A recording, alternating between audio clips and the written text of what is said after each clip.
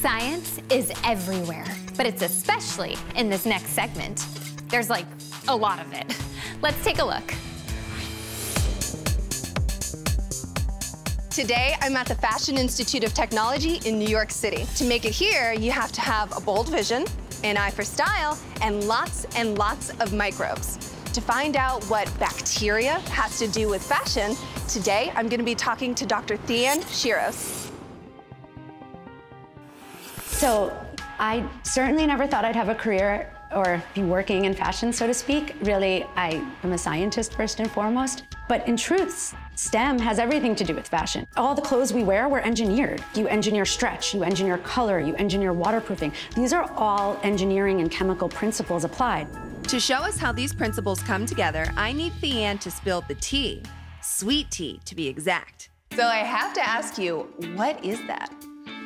This may very well be our fiber factory of the future.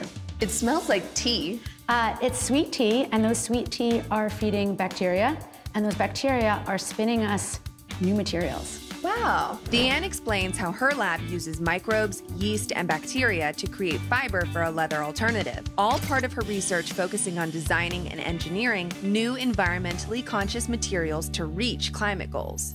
A lot of people don't realize the impact that fashion has on the environment, and that's where sustainability comes in. Indeed. The fashion industry is one of the most environmentally destructive industries in the world.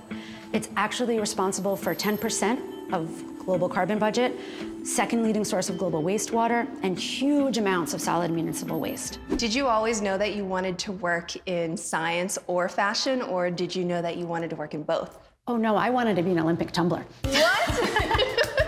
While Theanne may not be doing somersaults today, she and her students hope their microbe-grown materials will turn the fashion world upside down in the future. So here we are. Wow, this is really cool. So what are we looking at here?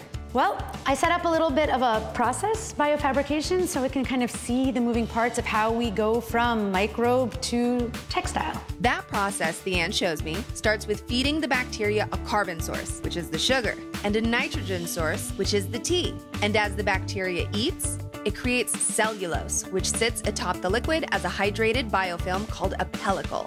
I think it looks like skin. Yeah. Oh my goodness. Leather comes to mind, right? Yeah, it does come to mind. Looks like a hide.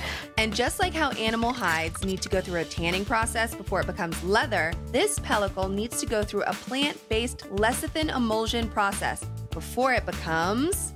Voila. But this is sort of the base bioleather. It looks and feels amazing. Can I see some of the things you've made? Yeah, these are just a few examples of what we made. We have a little card holder here, a clutch, some mini bags. So really the bioleather can be used in so many ways. I guess that traditional leather has been used. Yeah, and the idea is to do all of those same things with a significantly lower environmental and human health impact. I feel like one of these days I'm gonna see these products on the runway.